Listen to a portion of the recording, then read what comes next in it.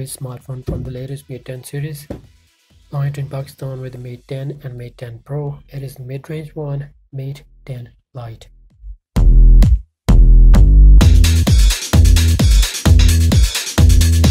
The one we got here is graphite black model. It is with 64 GB storage and 4 GB RAM. With 1 year official warranty from Airlink, the phone costs around $300 or 30,000 Pakistani rupees. Let's open the box.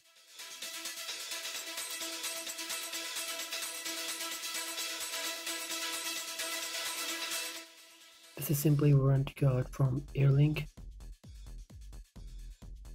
Product labeling down there on the box. Let's just slide it out of the box. And here it is, the Huawei Mate 10 Lite. You can see all the major features on the wrapper: 4.9-inch full view display, 4 cameras. It is the selfie superstar as they call it. And the RAM and storage and battery. Dual camera on the back and an LED flash.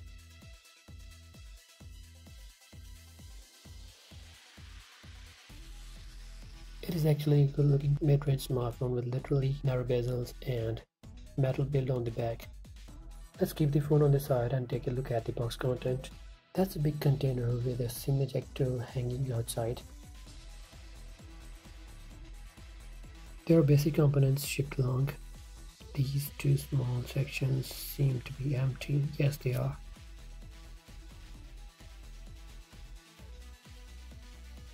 Here we have standard 3.5mm earphones. There is a 2A standard charger with no fast charging, of course.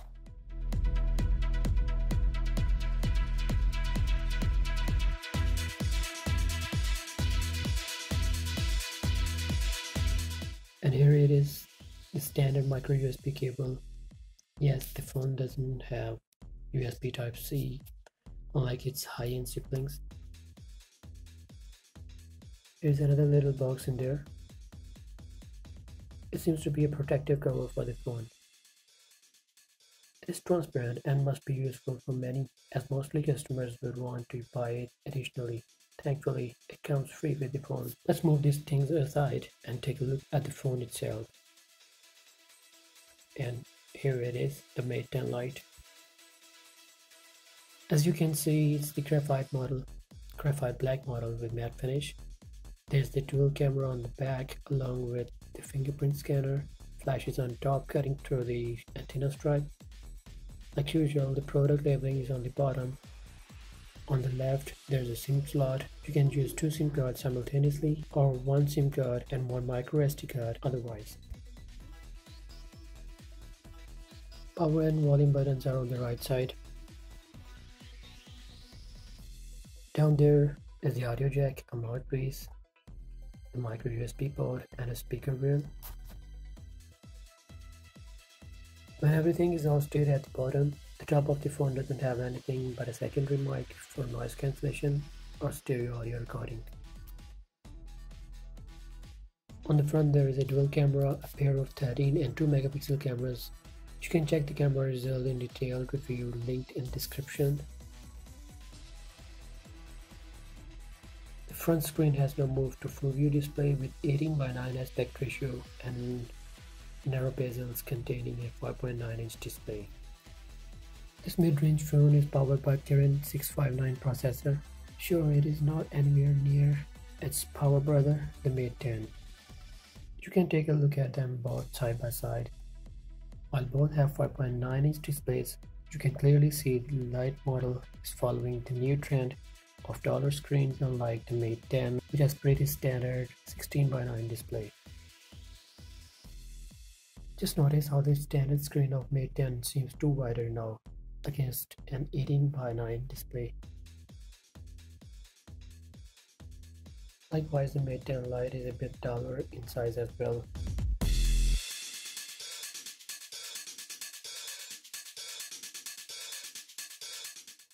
The biggest thing is that you won't get the premium glossy finish of Mate 10 on this Lite model.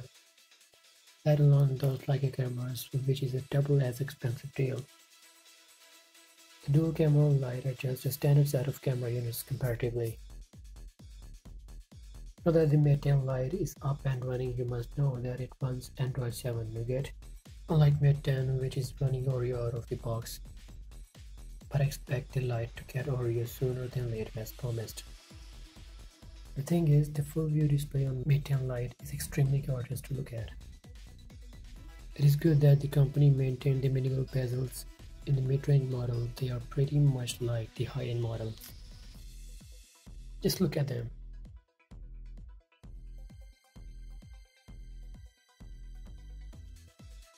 This mid-ranger will obviously not compare to the high-end Mate 10 or Mate 10 Pro, but is good and smooth to run most of the tasks including games.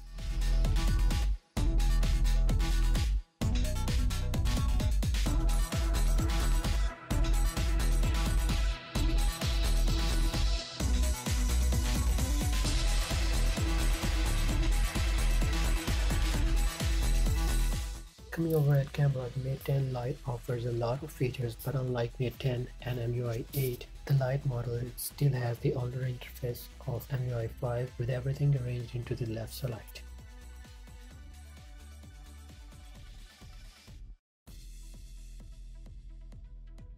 Everything like auto and pro modes have to be selected separately.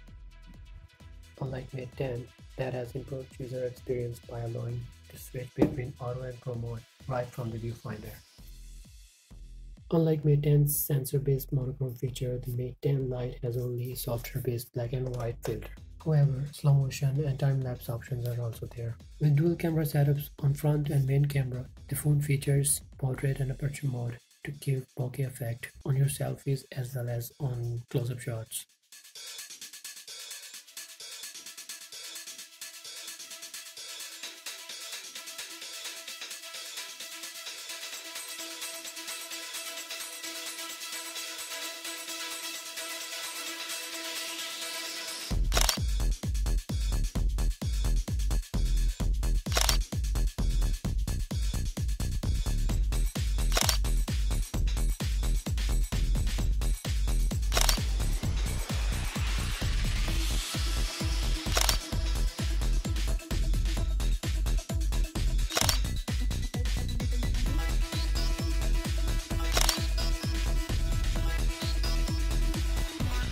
So this was the unboxing and quick tour of Mate 10 Lite. Do give your feedback and subscribe to our channel. Also read description for detailed review.